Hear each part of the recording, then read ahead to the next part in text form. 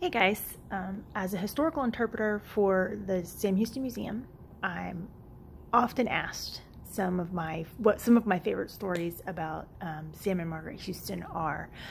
There's lots.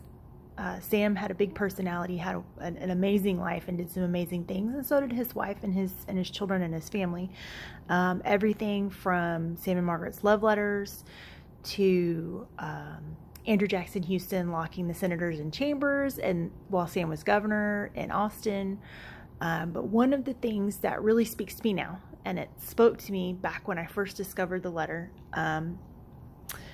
was a letter from February 5th of 1856.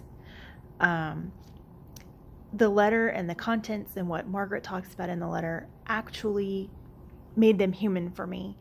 Especially being in the times we're in right now with everybody at home, having to be quarantined or shelter in place, and you're trying to homeschool your kids, and you're trying to work, and you're trying to do all these things. Margaret had to do some of the same things.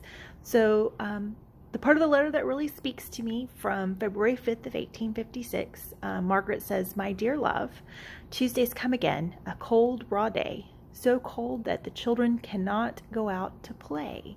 And I'm shivering over the fire in the midst of play blocks, doll clothes, etc. So you can see what chance I have to write. But I must write and leave you to make all the necessary allowances." I can totally relate to that. I related to it when I found it several years ago when I was a fresh new interpreter, to now being a parent and homeschooling and working from home and trying to manage all the things and a lot of the things that Margaret had to manage then. And it really, again, spoke to me now like it did then, and really is very relevant, and again drove it home that the fact that Margaret was a human.